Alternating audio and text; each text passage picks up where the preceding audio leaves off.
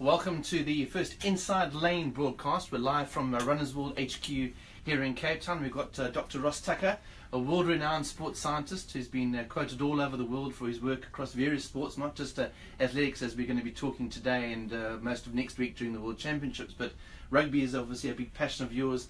And we've talked about cycling in the past, but your knowledge of sport has been obviously what we're going to be getting Ross involved with over the next couple of weeks.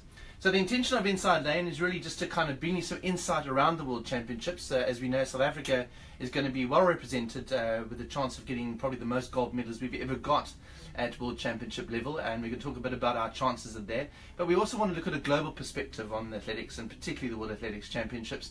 We know there's some interesting studies which Ross will explain a bit later on that are happening internationally, and we're going to be able to give you some insight into things as they happen on the course. We're going to preview each day, so every single morning at 10 o'clock you can tune into Runners World on Facebook, and we'll be able to also take your questions. So when you're actually following us, send us some questions on Facebook.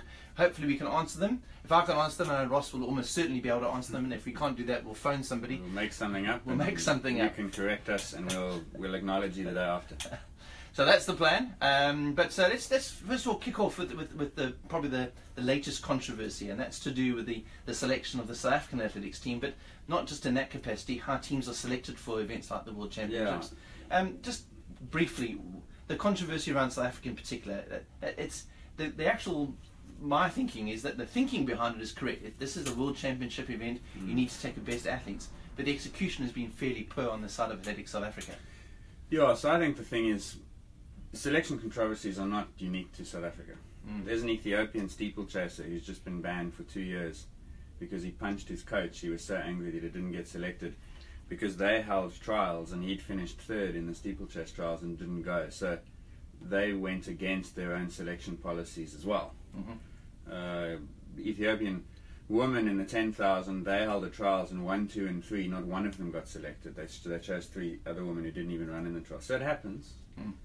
But the South African one is just, from start to finish, you can question the process, because what the IAAF does is they set standards specifically because it's a World Championships, and you don't want people running in the same race as Usain Bolt finishing the 100 meters in 13 seconds, and he's just packed full. So they set these minimum entry standards, and the assumption is that if an athlete can achieve those standards, then their national federation picks them. ASA, whether you agree with this or not, have decided to create a different entry criteria, which is usually, but not always, more stringent. Now, I don't know how they come up with it. I know how I would do it, and I'm not sure they've done it the same way. But for instance, the IAAF, to qualify for the 5,000, because this affects one of our athletes, you have to run 15:22 women. The Athletics South Africa standard is 15:09. So the problem that's going to create is you're going to get this inevitable clumsy situation where some athletes are bang in the middle. They've achieved the IAAF standard, so globally they're recognized as being good enough to go, but Athletics South Africa standard they're not. And what Athletics South Africa's done, for reasons that still aren't clear or are false, is that they have selected some of those athletes and not others. And so Dominique Scott is one, who, she's the one I'm speaking about. She's run between the IAAFs and ASA. She's not going. Whereas there are other athletes who are. So in total there are 20 of these athletes, and 14 of them are sitting at home. And the rest have been chosen to go and compete. Now, if you're an athlete, you're looking at this and saying, oh man, like, I did exactly what was required. I'm in the same boat as them, but they're on the plane and I'm watching it on the couch. And that's, I mean, the thinking is potentially correct. I'm very worried to say that, but in that you want to take athletes that you know are going to represent the country well to be in a semi-final, and because we have gold medalists, maybe that standard is higher. But you know, people say, well, is it a financial thing? It's not, because the IAAF pay for the athletes to go, so that's not the issue. Right. What other reason would ASA be thinking about not taking these athletes? I mean, is there any real reason that you can work out why the local federation would not take the most amount of athletes? There might be some indirect cost down the line, because an athlete who goes to World Championships might then be able to motivate for support the year after and the year after that. And so maybe someone's thinking strategically, but I highly doubt it. There seems to be not much of that going on. So the quality thing, that's not unique in the world. Olympic programs live and die by their medal capabilities. So Team GB, for instance, after the 2012 Olympics, they cut the funding entirely for some of the sports. So now we're talking whole sports federations. Basketball in Great Britain was deemed to no longer be a medal prospect. They went from £7 million over the next 3 years to zero overnight. And so they call that no compromise in sports. So that attitude does exist, but in this instance there's no need for it, because the athletes have hit the targets. They're not going to cost anymore. They don't even cost the flight. No. So literally for the ink on a piece of paper of naming those athletes, they could have been in London. And the biggest damage really is that when you select someone who's not a medal hopeful, you know, so you look, we got a 100-meter guy, Enrico Brankis, is not going. He would, if he makes the semis in London, he's done well. Yeah. Okay. So, but it's actually not about him. It's about the 17 or 18-year-old who wants to go to the World Championships in 2025, which would be, okay, maybe 2023, who's looking at Brankis and saying that these administrators are actually playing fast and loose with the rules. And as an athlete, I live and die by times. Milliseconds and millimeters is what I am about. And when that objective standard is no longer enough, then this sacrifice that I'm making as an athlete suddenly doesn't look like it's worth it anymore. And I'm actually going to say, you know what, given a choice between a BCom and a track and field career, the BCom starts to look a bit more viable than the Or basketball starts looking more viable. Yeah, or something else starts to yeah. look more viable. Yeah. So the problem is that the message it sends is wrong. If you select those athletes, you're sending a message that says, we are rewarding you for your hard work and we're giving you a springboard. You know, in 2013, who went to the World Champs and didn't make it out of the heats was Wade van Niekerk. By 2015, he's world champion. By 2016, he's Olympic champion, world record holder. So had you applied that policy then, he wouldn't have gone in 2013. Now, he probably still would have made it, but a lot of others maybe don't, you know. So you're denying people the opportunity that they've earned, and you're denying the next generation confidence in the system. So that's the reason it's so controversial. The hardest thing really is that they literally find out 2 weeks before the championship well, that's, that they're not going, which I find, surely you want to know, so, you know, maybe 3 or 4 months in advance so you can peak and know if you're in. Yeah, so now you're just ticking off a list of incompetencies. Because okay, so how do you set your standards? I don't think they set them in an evidence-based, data-driven or credible way. How do you communicate those standards to athletes? Should those standards even exist? And then you get to, now you've made your selection, it's too late. You don't communicate that until early enough. The appeals process is a disaster. There's arbitrary decision making. Person A goes, person B doesn't. They've done the same thing. So if you're an athlete, well, I mean, just to move forward with this, I know we can talk about the selection of South African athletes probably ad nauseum here. There's been so much written about it in the media in the last couple of days, and some fairly inflammatory headlines we've seen in some of the newspapers. Just got a question from Brian John Records on, I don't know if that's his name or that it's his recording company, but he was asking, where to from here for the ASA board? In other words, will they be able to turn this around? Do you think they'll look at selection differently? I don't know. It's a difficult answer, but I don't think so. Part of me wants to say, where to from here? London business class and then home. Like that's what they'll do. And so now, if you go down that list, the final one is like complete lack of accountability. There's no accountability, so they won't be forced out. The only time I can remember a board or an executive turnover in Athletics South Africa was when they completely mangled the Semenya controversy in 2009. That was the one that eventually forced Chouini out, and there was a bit of an overhaul. They'll just brush this off. We'll go to London as a country and we'll win. I'd be surprised if we don't win four gold medals. We've never come back with that many medals. Never mind golds. Plus maybe let's two. Let's go through them while we're talking about it. When we talked about this yesterday, 4 gold medals. Like, hang on a minute, I've only got 2. What are the 4 for you?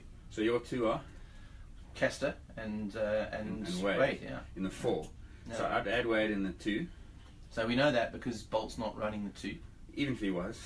Even if he was. Yeah, Wade. You think that's why he's not running the 2? That's why he's not running. He's scared of Wade.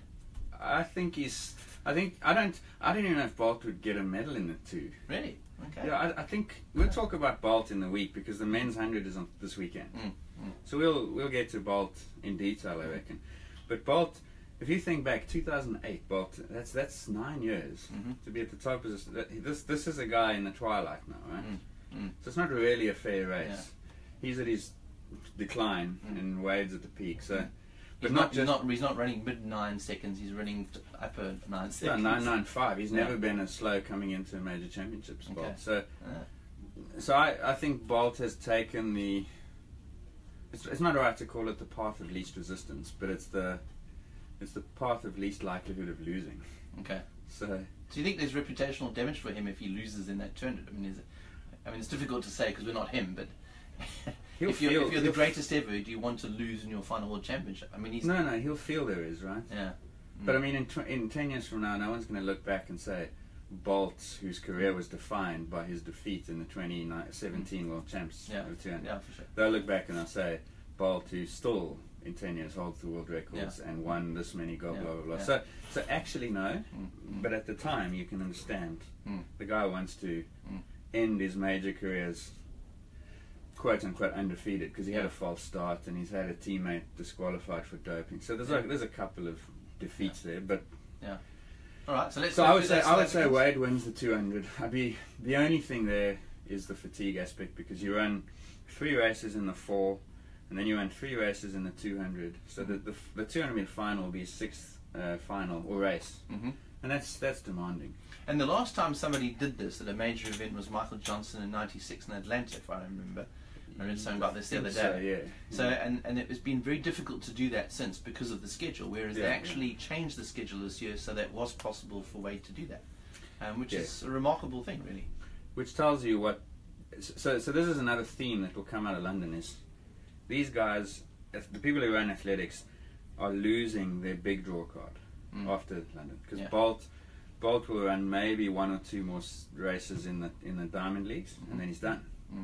So who is going to be the next Usain Bolt? Now, Wade Finch is not Bolt character-wise. He's not pulling the Bolt pose. What does he call it? To the moon or something? Lightning pose. The lightning, but whatever. But maybe we need to invent one for him. And he's not dancing or. I mean, Wade Finch, the guy, is collapsing in relief after the 400 title and going to his family. Yes. Bolt's the guy who's jumping on a Segway or getting run over, whatever. Or doing a DJing the party that night. Exactly. But they need a performer to take over from Bolt, and I think you saw it in Rio. Like Finnick's their guy, and so they. I don't know if I'm loath to say they need him to do the double, but it will help them if he does the double, and I think he will. He's the 2nd fastest in the world over 200, just behind Makwala. But Makwala's also doing the 4-2, and I don't think he's going to come through as well. So I think Finch wins the 200 actually quite comfortably. Okay, would be my guess. All right. And then the fourth, we are live with this, so people will be able to look back and. Oh, that's fine. That's fine. So that's 3, and then 4 is Manyonga in the long jump. Oh yeah. So Manyonga, even if you take out the altitude jumps, because sprint and jumps events are hugely benefited by altitude. So that's why when you look at our sub 10-second sprinters, most of them come in Pretoria Potch, right? So it helps. Yeah. And the long distance guys are terrible in it. They don't even bother racing for time.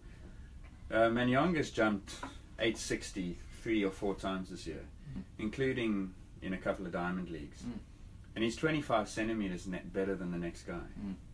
So unless he has a really bad day, his last meeting I think was in Stockholm, and he pulled up after the last jump and he was limping a little bit. Hasn't jumped again. And I must be honest, I haven't seen anything in the news whether he was injured or not. But if that injury is more serious than has been reported or looked, then there are question marks.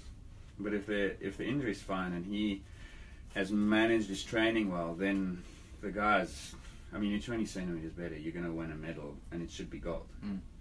If he doesn't, the next best guy is a South African as well, and it's Samai. So you got to think there's a gold medal in the long jump, whether it's Manyonga or Samai. And then the final potential is Semenya in the 15, which I think that women's 1500 is the most interesting event in London. Yeah, I mean it was one of the top events before she decided to run it. But the addition of Semenya to that group of 4 athletes makes the race tactically and physiologically and newsworthy. Yeah, that's a big deal. So because the whole race will change for some of those athletes because they know that they're going to get out kicked. Which means that they have to change the way that they would run that normally if she wasn't in the race. Yeah, exactly. Exactly. So that's going to be, and that race is first. So Semenya does the 15 and then the 8, which is interesting because if anything's going to compromise at 8, it's the 15. Yeah. If they'd been the other way around, it was an easy decision. And they go through 3 heats for the 1500. Yeah. Yeah, at least. Yeah. So she has to run 6 races in 10 days, which is tough, especially at that level. Yeah.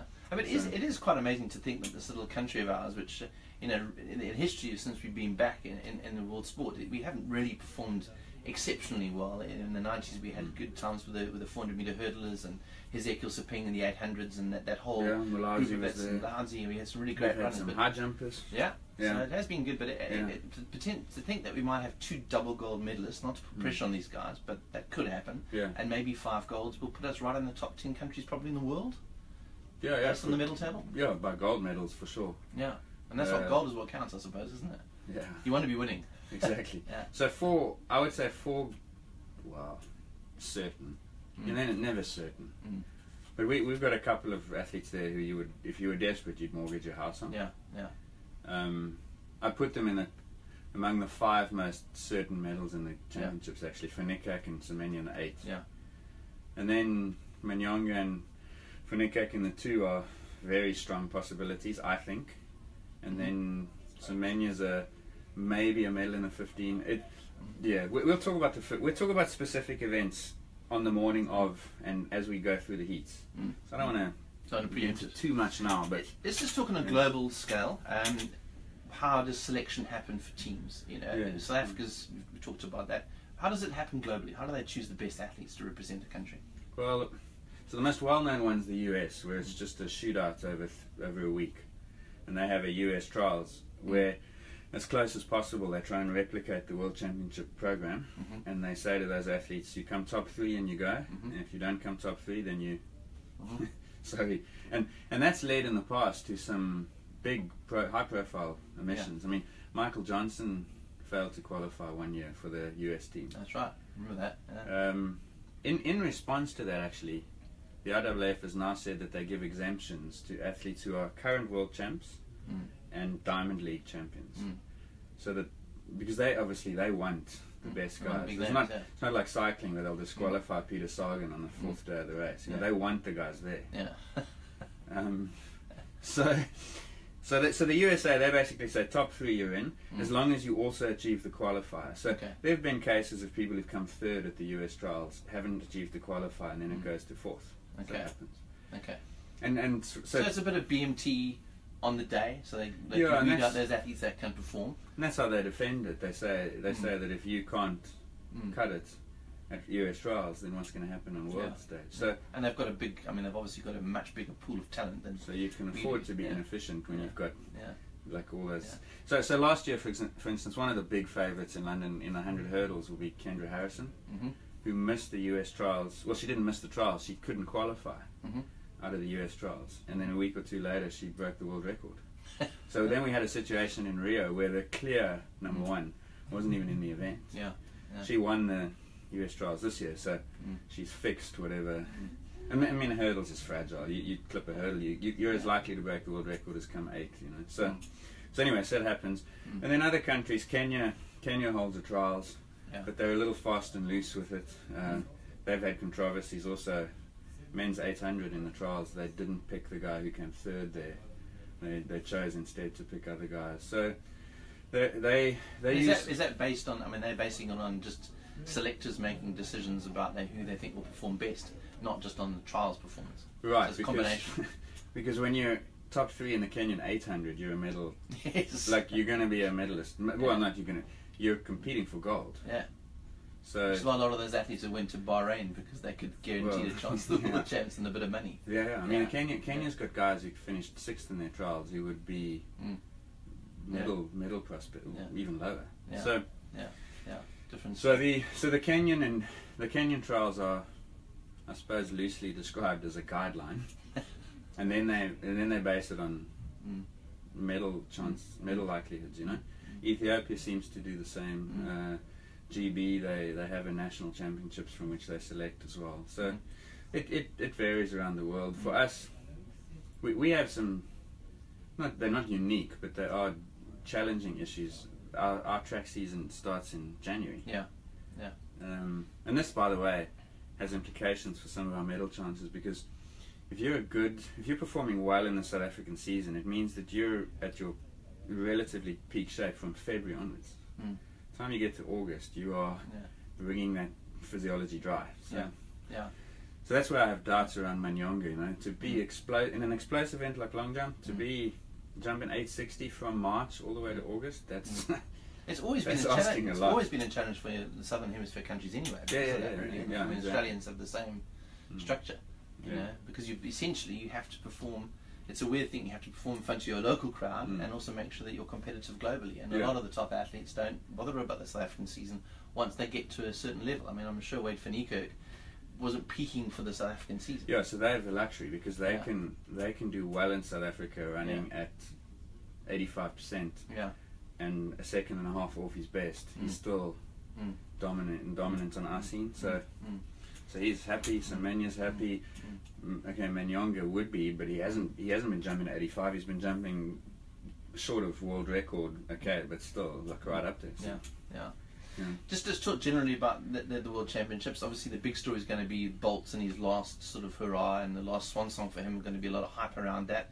What other stories? We've talked about Wade van Niekerk. We've talked about Castor potentially doing a double gold. Yeah. What else is kind of brewing there? Is it about performance? I believe there's a big study going on there during the World Championships as well. Yeah. So there's a few good scientific things that will come out of London, and that's the focus of this podcast. Is like we don't just want to talk about what happened in the men's 800 and why the guy got boxed in with 200 to go, and we will, but I want to also touch on the science. And so, for instance, there's a big biomechanics study. They've done these at every World Champs for the last, I don't know, probably since 1987, I think. But this year is going to be the biggest one yet, and they're going to study, I think it's 17 events, and they've got these high-speed cameras plus camcorders around the track at various points, and they're going to give us, for instance, in the sprints, ground contact times, stride length, stride frequencies, 10-meter splits and so forth.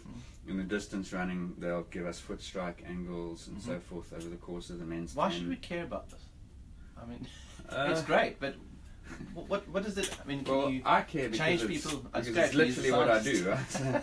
So like, I love it. But like, why? Okay, so why should a guy who's going to run park run on Saturday care? Well, so let's pick one. Is the foot strike angle thing. In the last 10 years, there's been a lot of conversation around should you forefoot strike, is heel striking dangerous. The whole barefoot running thing fed into that because part of the motivation to run barefoot is that you should change from a heel strike to a forefoot strike. The research we did in Cape Town with Nick Tam, who's now got his PhD on this, showed that only half of people did that anyway. But anyway, this is an aside. Only half went on the forefoot. Yeah, we took a bunch of guys who used to running in these, and we said take them off and run. And this is our shoe wall, by the way. If anybody wants to know what this is, we keep all our shoes. Mike Ward's shoes. We have a shoe a day, anyway. So we say, okay, take the shoe off and let's stick with the biomechanics. And only half the people make the shift.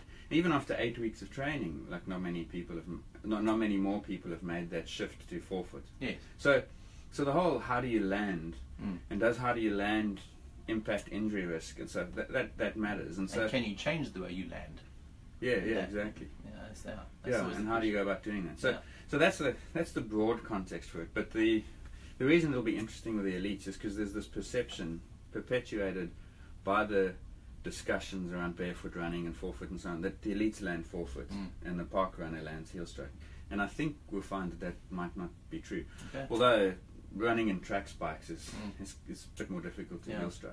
One of the things we're going to do this week is we're going to bring in our gear editor Ryan Scott and to talk a little bit about the technology of shoes, because he deals a lot with the shoe. We can discuss how track shoes are so different in terms of the way they operate. And really what makes a good sprint spike? That's stiffness, you know. That's the thing. So that'll be, and then we can spin that off to like the London track is fast.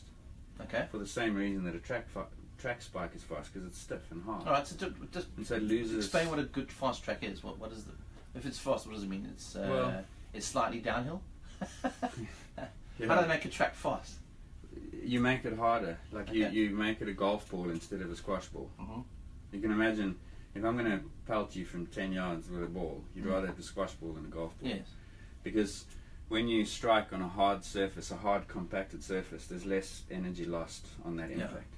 And sprinting especially is all about losing energy on impact. That's Okay. so a sprinter wants to be in contact with the ground for as short as possible, but they want to generate as much force as possible. And energy dissipation, which is to say losing energy, is very costly to sprinters. So the actual surface, the tartan, So is it different? I mean, a tartan is actually just very small pieces of plastic, isn't it? I mean, it's kind of like plastic. it's a rubbery type. Yeah. I mean, I'm not an engineer. I'm going to butcher this one, but Yeah. the principle is make it hard, make it compressed, and they've done that now at major championships since probably Atlanta.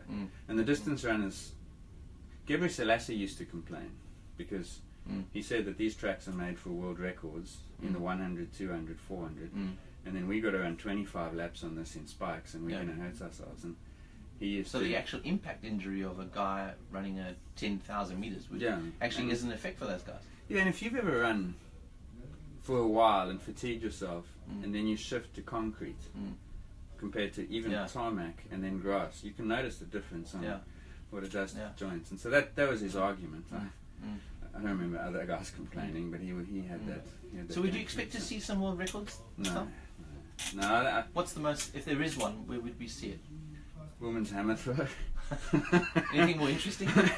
In the interests of disclosure, between the two of us, we know very little about, especially the throwing events, like high jump and long jump, maybe a little bit.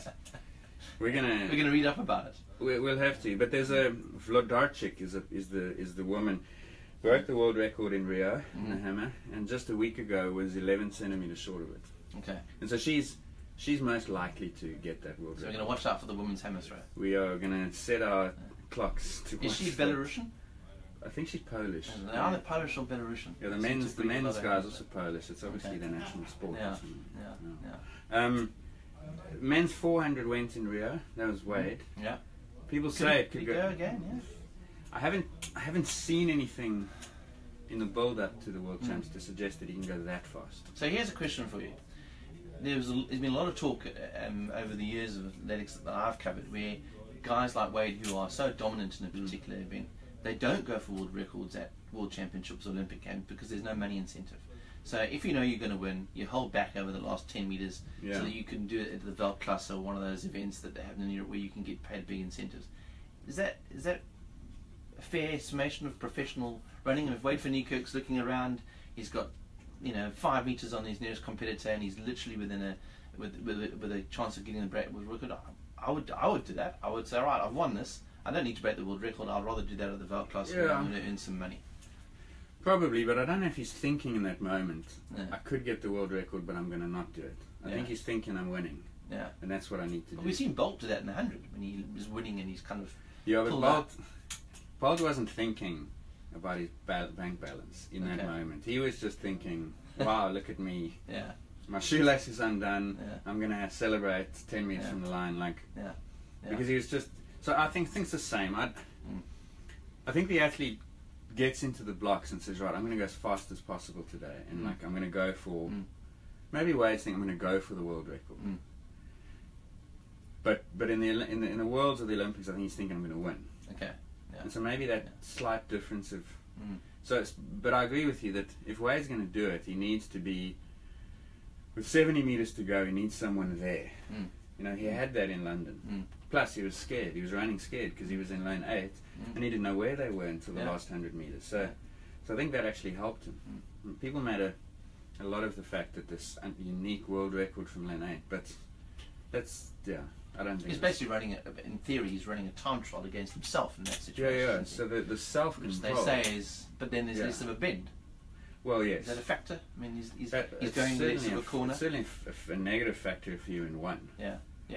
But I think from lane 8, the biggest issue is that you have no ability to gauge where you are. Yeah. So the mental self-control to manage an effort over 400 from 8 that's impressive. Yeah. But then again, maybe there was no control. Maybe that's just like Wade going like, run for your life. Like, and then he got to 100 meters to go, and he was like, okay, there's a couple of people there. So now it's like, this is the Olympics, this is my shot, I'm just going to go for it. And the result's the world record. I don't see it happening in London. No one's going to be close enough, first of all. It's a pity, because anybody that watched that Rio final in that last 20 or 30 meters, watching him stride away from the rest of them, and everybody else was tying up and fatiguing, he seemed to accelerate, and it really He wasn't I'm sure in scientific ways. And when we talk about the sprint events, the 400, even up to the 8, the pacing stuff for me is really interesting. And I've got Wade's splits, and you see how he got slower and slower and slower in that race. But everyone else, Merritt and James, just absolutely imploded. Which happens in the 400. Everyone slows down. So the last 100 is the slowest. Yes, almost every time. Nobody ever does a negative split. Nobody, no, unless you jog the first 200, but then you're running a bad race. Yes. So if you're running an authentic 400, you're slowing down. And Wade, off historic 200 meters, because no one had ever gotten to 200 that quickly. Even his 2 to 3 was quick.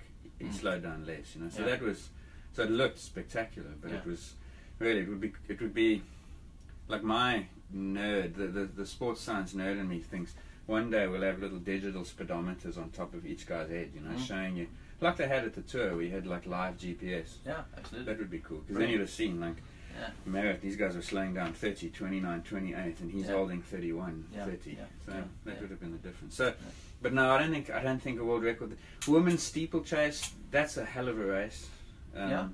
Last year, that's a fairly recent event. It's only been going for sort of 2 years, and it was lame for a while. Like, no offense to the steeplechase, but it was weak because it was new, and I think it took a while to attract a better caliber athlete. But then last year you had Jebet, who's a Kenyan running for Bahrain, and she was just every race like going for world records. And this year she's not even top 3. And so within I must admit, there's something inside me that when I see the Kenyans running for Bahrain, that kind of I don't know. Whether it's Qatar, I understand why they're doing it, because there's good money involved. And that's it grates a bit. That's an issue that'll come up. The IAAF haven't got that right, because you've got there must be half a dozen Ethiopians running for the Netherlands or Sweden or whatever. For Turkey, there's Kenyans running in Bahrain, Qatar, Turkey. It's a mess. I mean, there are some running in the USA who are naturalized because they've been there for 20 years, and that I've got no issue with that. But these ones, I mean, some of these people, they don't even live in the country. They haven't even been there for 3 weeks a year. They just go there to collect their, I don't know, paycheck and passport, and off they go back to Kenya. So I suppose we are in a world of professionalism. I mean, it's the same thing with soccer teams and rugby teams and cycling teams. And but the UAE cycling team isn't made up of people from the UAE. It's made up of people like Louis Meintjes and Ben Swift and the team. Sure, but then we should get rid of World Champs, and we should just call it the Premier League or something. And there's already a Diamond League for that. So I would like them to have like a 5-year residency rule, or something a little bit stricter, or exclusion from major championships for 8 years or something. I don't know. Can they hold a conversation on Bahrainian? like the citizenship test, but like they do in the US and England, but for so that'll be a story. I mean, that's always a story of European champs, because the European championships, especially the distance events, are absolutely overrun by Moroccan, Ethiopian, and Kenyan athletes running for Holland. Running for Holland and Spain and whatever, and then the Europeans are saying, "But like, come on, I'm the best European, but I'm coming 5th." It's a bit farcical. So that'll be perhaps a story. And then the other big one, and I hate to be the like bringer of doom and skepticism, but this is the D one. Yeah, and the thing is, like, you cannot, and this is to journalists who are watching this. You cannot authentically write about track and field athletics without acknowledging doping. You can't do it. Explain that. Well, I don't like to almost think about it, because maybe there's an ignorance about that. It takes away, if you think that it's happening, as you do in cycling, you not? I mean, you can't think everybody is suspicious. I guarantee you, like, if we had more, I don't know how many questions and comments we're getting, but people are going to see them at the moment. People are going to be saying, "Oh, leave our heroes alone." I got this on Twitter the other day. I posted some comment on the weekend about a story that we'll go into, because it's got implications for doping. And people say, "Leave the heroes alone." And I get that people want heroes, right? But when in 2001, if you brought up the possibility that Armstrong was doping like David Walsh did, people were going to say to him, leave him alone, he's an inspiration. Well, fine, but he's also doping. David knew that at the time, and now we all do. And not David's not the only guy who knew it. No, for sure. So on the weekend, the Daily Mail, because we're back in London, it's going to be the 5th anniversary of the London Olympic Games. In London 2012, there was a Super Saturday. I think it was the 4th of August 2012, or the 5th, I forget. Mo Farah, Jess Ennis, and Greg Rutherford on the Saturday night in London won gold medals. And that was now, because they were the hosts, this was Super Saturday. And they've decided to reincarnate, as it were, Super Saturday now this weekend. And those London 2012 games were hailed by various people, Sebastian Coe being one of them, as the cleanest games ever. Well, on Sunday, the Daily Mail looked, it's not a complicated analysis, they said what percentage of the track and field athletes from 2012 either failed a test there or have since failed a test, and it's 1 in 7. So 13% of those athletes at the cleanest games ever, thanks Seb, failed drugs tests in the intervening 4 or 5 years. Now, a lot of those are Russians, because we know what happened with the Russian athletics or sport afterwards. Are the Russians in the World Champs? No, they still require an official exemption. So there's no Russian athletes at the World Champs? Competing under a blank flag, there are. But not under the Russian flag. So in the women's high jump, the overwhelming favourite is Maria, formerly Kuchina, now Lasitskani. I think I've probably butchered that, sorry.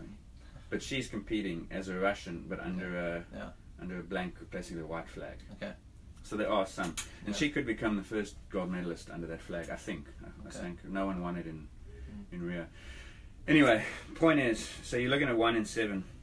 There are studies on prevalence where they've gone to athletes at World Champs and they've said, do you or have you ever doped anonymously? So they're basically asking you, the athlete, have you ever taken illegal drugs?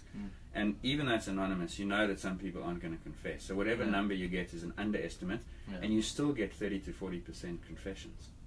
So you're looking at 50% of the athletes are doping. Now, that doesn't mean, I just want to be clear on this, because I know people are going to leave our heroes alone and so on. That doesn't mean that every single athlete's doping. But if you can't at least acknowledge that. So for instance, I've studied, and with some colleagues, we've written a dozen papers on why Kenyans are the best runners. So I have a vested interest in Kenyans having some genetic advantage, because it's my stated position. But we cannot have a conversation about Kenyans winning medals without acknowledging that Kenyan anti-doping is an oxymoron. It doesn't exist. Ethiopia, it doesn't exist. So those guys are disappearing into these rural areas, and they are inaccessible to doping testers, anti-doping testers. So when you see a clean sweep of Kenyans at the marathon, say of all the medals in the marathon, you can't say what a glorious day for Kenya, blah blah blah, and not mention, however, there is this elephant in the room. It has to be there. And there are some athletes that I think are more glaringly obvious than others. But and I mean, I'm fine saying it, but like, if Mo Farah wins a gold medal on Friday night, it's the first gold. It's the first track gold, certainly. With everything that's gone on with his coach Salazar and his other coach Jama Aiden, who's under investigation in Spain, Salazar's under investigation in the USA. Farah disappears to Ethiopia for many years. It was leaked the other day that his blood passport was likely doping a couple of years ago. You can't celebrate Mo Farah's 56th medal or whatever it is and not say, but serious questions remain around Mo Farah's credibility as a clean athlete because of very strong association with dope coaches, very strong evidence of dishonesty around his association. You have to tell that story. It's just not possible to.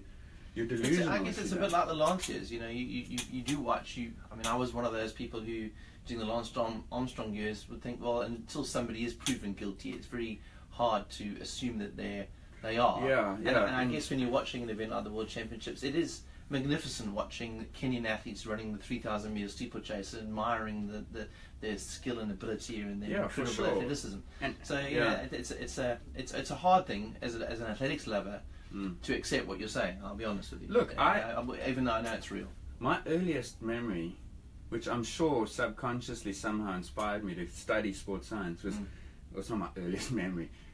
I'd be someone thinks something wrong with me if my earliest memory was when I was 11. But I was 11 years old, and I remember watching South Africa's readmission in 1992 to the Barcelona Olympics. Yeah. And I remember two races in particular. The one obvious one was Ilana Meyer against Tulu in the 10. So that stood with me. And then the other one was the men's 10, where Chilima lost to Khalid Skar in an extremely controversial. There were disqualifications and reinstatements and appeals and whatnot. And then ever since that, when I was 15, waking up at like 3 in the morning and watching the men's distance, I loved watching the East African runners. But you can't. Yeah. You can't pretend like there's not a problem there, you know. No. And one of the issues is, and I know that over 10 days we will have to talk about doping again. One of the problems is people say we need proof. Anti-doping is completely incapable of providing the proof that people need, because what people need is a positive test. But again, I said earlier, 40% of athletes confess to doping. At the time of the event, only 1 to 2% fail tests. Yeah. So you got 40 out of 100 doping and 1 out of 100 failing, which means 39 in 100 get away with it. The testing is. But they also have the potential of not getting away with it at the end of the day. And you can't control everybody, but you want to try and make it as you want to difficult as possible. disincentivize it, right? Yeah. But we know now that the hope that you would take an athlete's blood or get their urine sample in London at the World Champs and put it under, well, I was going to say put it under a microscope. It's a bit more complicated than that. Put it through some lab tests and up pops a testosterone or EPO.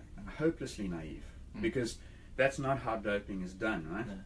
So the standard of proof that anti-doping was designed to find is unrealistically high. We were basically asking for a video of a guy committing a crime with a smoking gun in his hand. That's what we were looking for. Yeah. Now, in the criminal justice system, sound like a Law and Order ad, that's not the level of proof that's needed. Because they do detective work, and they will pull together, where were you? They'll ask for alibis, they'll look for associations, they'll find indirect proof, they'll follow the money.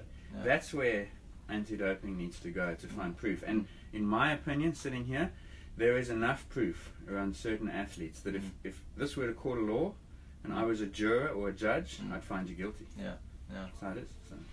Ross, I know we're running out of time, but we've got some interesting week ahead of us. Do we have any questions? I haven't been able to access the questions at the moment. We are running about out of time, so what we'll do is on Friday we'll make sure that we get to as many questions as possible. Don't forget, every single day from Friday, we're even going to do it on the weekend. That's how much we love this thing. We're going to be doing it on Saturdays and Sundays. We're going to be doing a live podcast. We don't know how long it's going to be. It depends on what the stories are. If you want to follow Ross, he's on scienceofsport.com. A fascinating website. I'm trying to see. The website's sportsscientists.com. Sports scientists, sorry. Yeah, Science of Sport was taken. But the Twitter handle is Science of Sport. Yes. Science of Sport is the Twitter handle, and what is the website address again? Sportsscientists.com. So Sportsscientists.com. 2 S's in the middle.com. Yeah, so it gives you a fantastic, and I tell you, I'm warning you, don't go onto the site if it's during the day at work, because you'll read a story and then you read another story and you read another story. I find it fascinating. So if you want to have a look at some real insights, so Ross has got that.